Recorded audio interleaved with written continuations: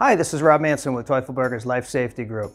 Today we're doing the first installment in a series we're doing on rope inspection. This video will focus on the specs and the labeling and how to interpret and read those. Let's get started. So let's start with specs and labeling. When you're looking for specs and labeling, the first thing, obviously, is whether the labels are on the rope and they're legible.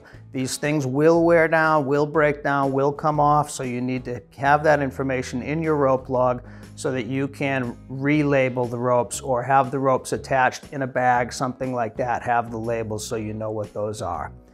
The second thing is to make sure that the rope is compliant with the hardware you're about to use. So if you're using a piece of hardware that requires an 11 mil Kern mantle, you need to make sure you have an 11 mil Kern mantle. You do that by reading the end band label. If you need a 1/2 inch rope, etc., just make sure that the label is compliant with what you're about to use and meets the recommendations of that hardware manufacturer. They vary dramatically, so make sure that your hardware will work with the rope you're about to use every single time you use it. The second thing is to make sure the certifications that you're required to use for that rope are met by that rope. So things like ANSI standards, EN standards, CE, NFPA, depending on what you need for your industry, just make sure that that rope meets those standards. The other thing that you want to check for is end of life. Make sure that rope still has useful life on it. Every manufacturer will have its own recommendations by rope on what the life expectancy of that rope is. You'll need to know that. You'll also need to check your rope log to make sure that rope hasn't met any hard conditions. So those are the first things you want to check for on your rope inspection. Let's go through that in a little more close-up.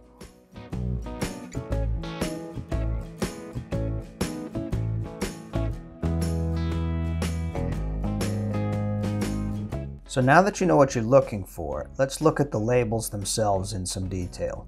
Most life safety ropes will either have an NFPA label, a CE label, or both. Let's look at each one of those. We'll start with the NFPA label. The first things you want to look for on this label are the certifications that the rope is certified to, the product identification number, the name of the rope itself, the manufacturing lot number, which happens to also be the date of manufacture. In this case, the first two are the year and the second two are the month.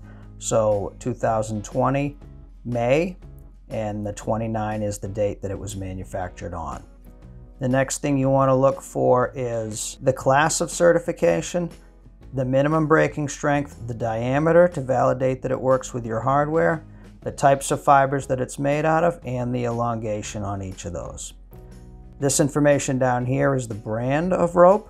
There are a lot of great brands out there, but there's only one great manufacturer. So that information should appear right here. And if your rope doesn't say Teufelberger fiber rope, you bought the wrong rope. Now let's look at the CE label. The CE label contains the same information, just in a slightly different format. Which certification it's certified to, in this case it's EN 1891.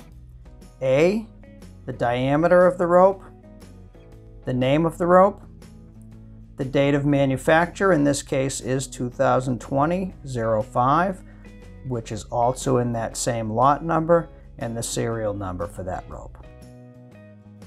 And now you know more than you ever wanted to about how to read the labels and specifications for a rope.